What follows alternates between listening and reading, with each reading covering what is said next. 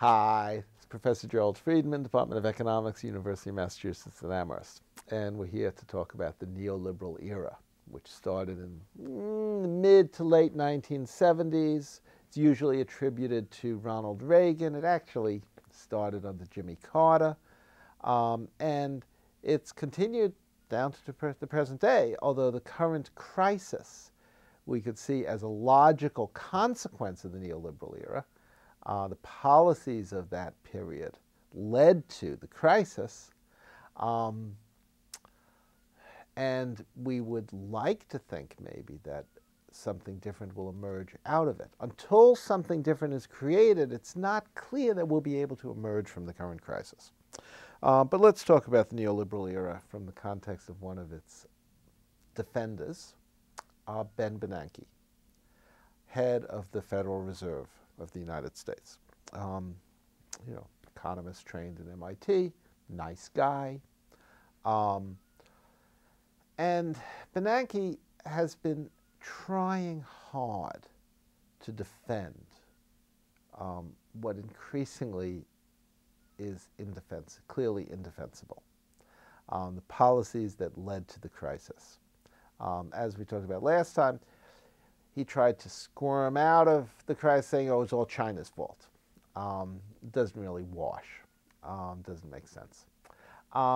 Before the crisis came on, he went around talking about the great moderation, pointing out that the variance in economic growth rates from quarter to quarter had dropped dramatically in the 1990s and the early 2000s.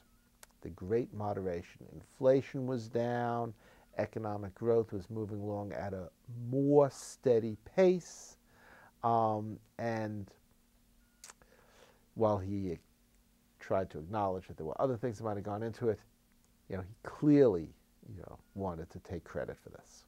He wanted to give the new policies of the neoliberal era, the monetary policies of concentrating on fighting inflation, letting unemployment rates vary more, accepting higher unemployment, free trade, deregulation. He wanted to argue that those policies had caused the Great Moderation. Now, in fact, the Great Moderation doesn't look as moderate when you include the current recession.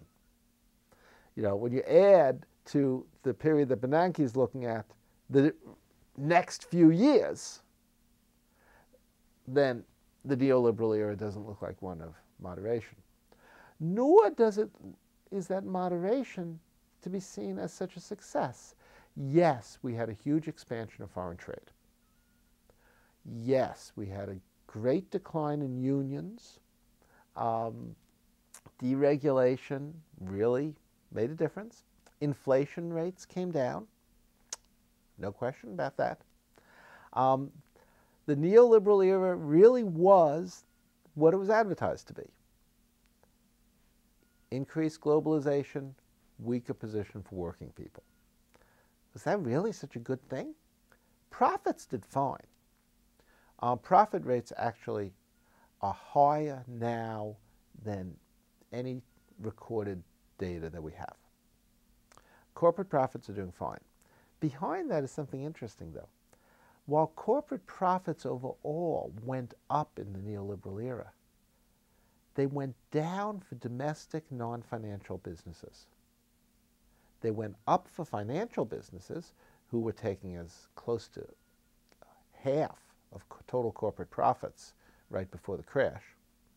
And they went up for foreign operations of American businesses. American business is increasingly earning its profits outside of what used to be seen as the core activities of Americans, making things and doing things in the United States. American businesses are able to make profits regardless of what's happening in that core area of employing people. They make money, as Dan and I were talking about, by employing people in China. And what do you have in the United States? You have a few designers and a few engineers and the CEO. They design things, they plan things, and they have people all over the world making them, and the profits come back here. So that's one aspect. Profits have been fine, but in a different way. In every other way, the neoliberal era looks bad. Unemployment rates were higher in the neoliberal era than before, even without the recent crisis. Even before 2007, unemployment was higher. Wage growth slowed to a halt, while CEO wages and salaries and profits soared, so that CEOs now make 500, 700 times as much as workers in American businesses, up from 30. Unemployment duration rose. Economic growth slowed. Compared to where we would be if we had stayed on the trend from the pre-neoliberal era, our GDP is 20% lower now than it would have been if we had remained on the trend from 1947 to 78. If we had just continued on that trend growth rate, we would have 20% more stuff to consume. We would be much wealthier people, and the income distribution would be much more egalitarian. So for normal Americans, it would not only be 20% more, but it would be more than that, because we wouldn't have had the redistribution up to the 1% that has happened in the neoliberal era. So, moderation, maybe, maybe not. On every other dimension, if there was moderation, we paid a very steep price for it. The neoliberal era was great for the 1%, lousy for everybody else. So, thank you very much, and have a nice day. Bye-bye.